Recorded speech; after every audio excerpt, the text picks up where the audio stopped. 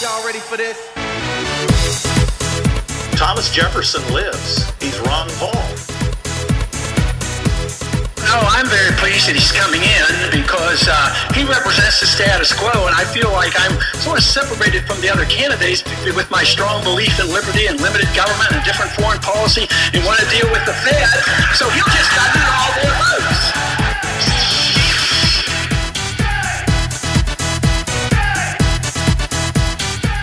I'm on record for getting rid of the Fed, getting rid of central economic planning, getting rid of the income tax, and repeal the 16th Amendment.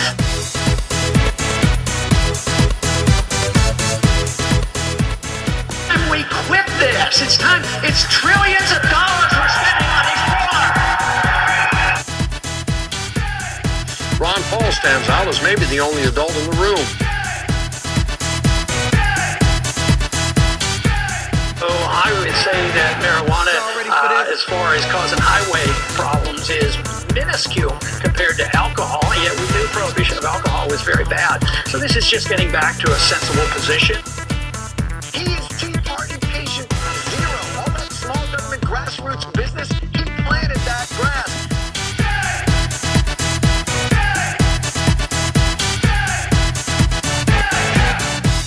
Thomas Jefferson lives. He's Ron Paul. If Jefferson lived today, he would rail about the Federal Reserve. He wouldn't like that. He'd be appalled by our ongoing wars, our nonstop wars. Jefferson said, the less you use power, the greater it becomes. Compared to Ron Paul said, you sacrifice liberty for security, you lose both. So this sentiment is still in the American bloodstream. It's out there.